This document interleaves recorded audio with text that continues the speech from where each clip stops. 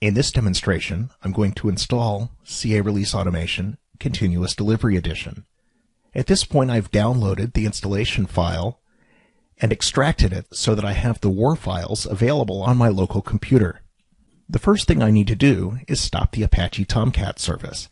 So I've switched to my services window, and from here I'll right-click and shut the service down. The service is stopped, so now I'm ready to begin installation.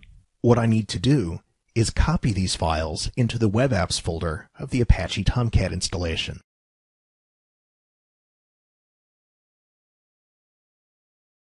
And with that done, I can switch back to my services window and restart the Apache Tomcat service.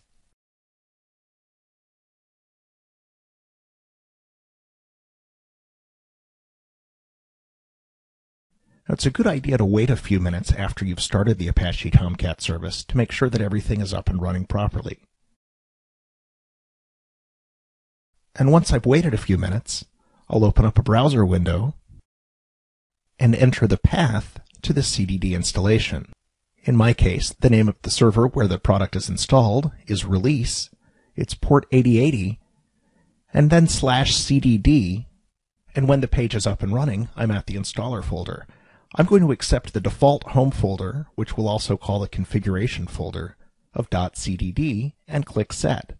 At this point, I'll set my database connection properties, and at that point, I'll click Save. The installer takes a few minutes to get ready, so I'll pause the recording until we've reached the next step. To log in, I'll use the credentials superuser@ca.com and the password suser. And when I reached the releases page, that indicates that my installation was successful.